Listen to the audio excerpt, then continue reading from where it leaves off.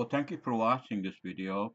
In this video, I'm going to show you how to change the listing order of bank accounts that you see on QBO Dashboard or on your bank feeds. So let's get started.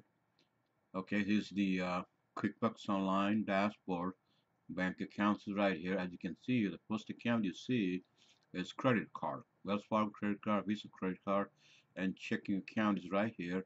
And you want to move this checking account on top. Uh, Same thing happens if you go to your bank feeds. The first one you see is credit card, and then third one is checking. So you would like to see this checking, uh, you know, listing order. The first one, just move this one way over here. Right, from here you can't do it. You can't do it, so you have to do it from the home page screen, right? Uh, so let's go to the home page screen and click this edit thing, edit, right?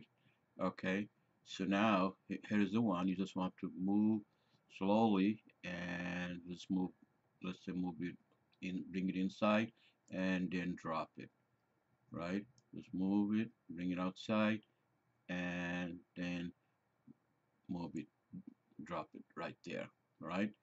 So let's say you want this one first, just move it outside and then drop it and then just save it. Right now, if you go to transactions and your bank feed section, the first one you see is the checking right here. So you now see, now it comes very handy. This is the most frequently used accounts for your banking transactions.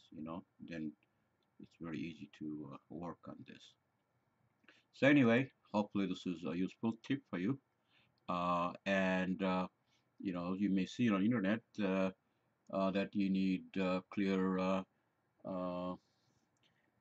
cookies or clear cache and stuff, or changing your browser.